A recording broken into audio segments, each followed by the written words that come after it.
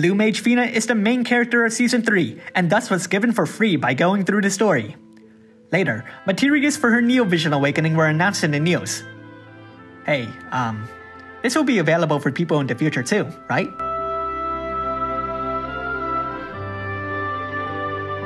Blue Mage Fina now has Trustmaster rewards.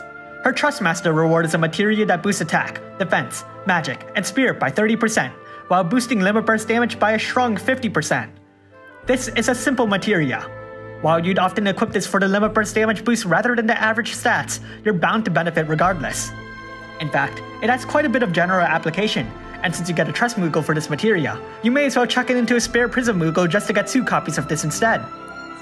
Her Super Trustmaster reward is a Blue Mage dress.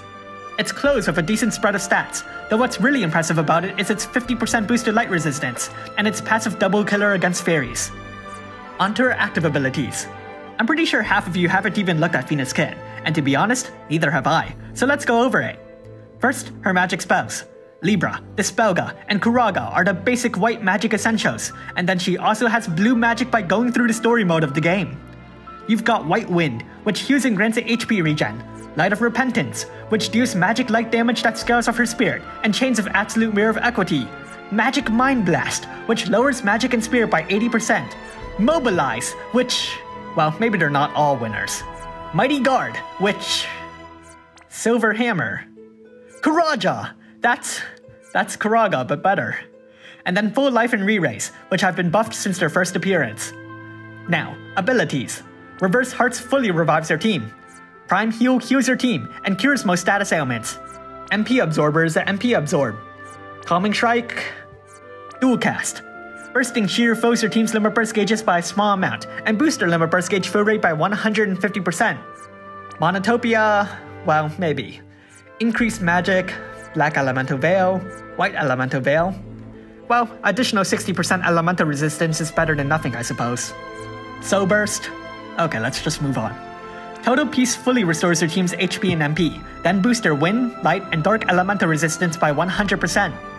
Luminous Heal heals your team, and does it again on the next turn.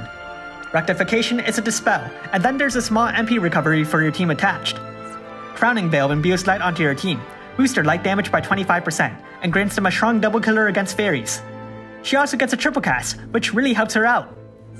Passives. With her Neo Trustmaster reward or Super Trustmaster reward equipped, she gains stats that are really meant for her Brave Shift. She deals much more damage to fairy enemies, though it's not as if she's going to accomplish that in this form. She also has a small boost to her limit burst gauge fill rate. At the start of the battle, she'll automatically boost your team's stats by 150%. Her normal attack has been changed to a physical attack that deals magic damage which scales off her spirit and Chains of Bolting Strike, then boosts your team's light resistance by 60%. She also gains this one passive that can boost her equipment spirit so long as she's holding a single weapon, but even if she does have the leeway to hold a shield, she naturally can't. Let's look at her limit burst. It restores a fixed amount of HP, MP, and boosts your team's stats by 300%. Time to change forms. Blue Mage Fina's Brave Shift has a 4-turn duration and a 4-turn cooldown.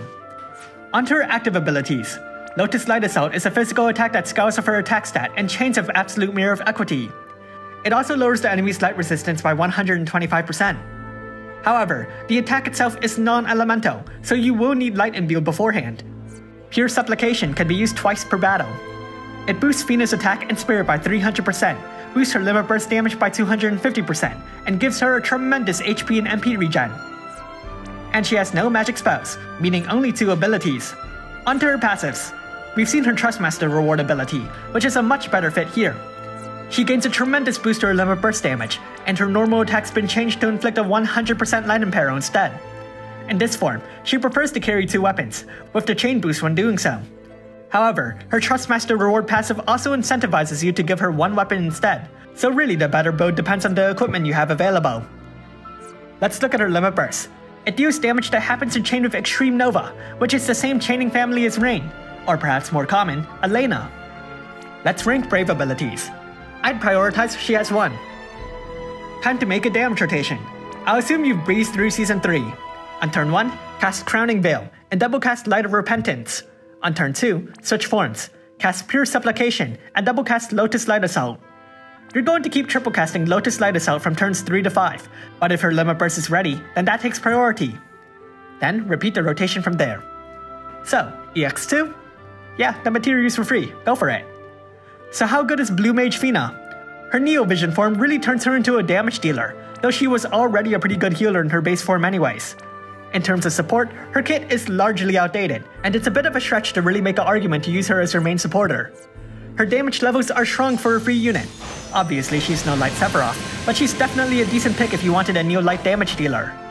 Unfortunately, one thing you may want to note is that her Brave Shift forces her into an offensive state, and you can't switch back at will once you've activated it, effectively cutting you off from her healing abilities in her base kit. Yes, Blue Mage Fina is a very simple unit, but she's also free, and still nevertheless effective at what she does. Can't complain overall. Thanks for watching, and if you liked this video, leave a like and subscribe. Comment below if you can Neo Vision awaken Blue Mage Fina. Obviously I've already done so, but now I'm gonna have to go grind her Chronicle battle for her sword. Because guess who decided to put it off?